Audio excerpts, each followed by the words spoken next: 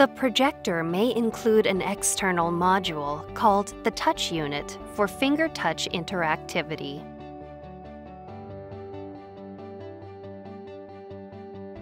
Before you pair the projector with a whiteboard, check the board to make sure the surface is flat enough to support the touch function. Both the vertical and horizontal curvature of the board surface must be 5 millimeters or less. You can check the curvature by placing a straight edge against the board surface and looking for gaps. Check vertically, then horizontally. If any gaps are greater than 5 millimeters and the touch function is required for the installation, you should replace the board.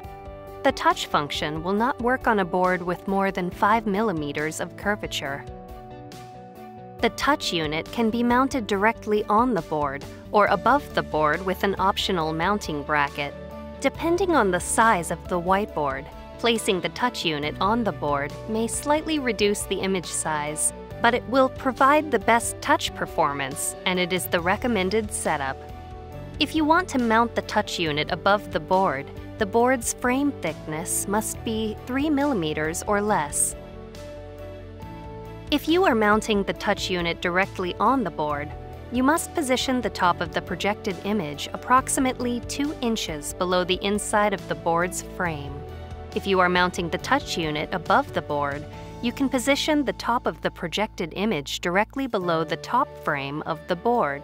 This is an important detail, as you must determine the actual image size you can achieve in order to determine the position of the projector wall mount relative to the board. You will position the wall mount approximately 2 inches lower on the wall when the touch unit is installed on the board. In this video series, we cover installing the touch unit directly on the board. Also, we show a large whiteboard that can display a 100-inch 16:9 image with the touch unit on the board.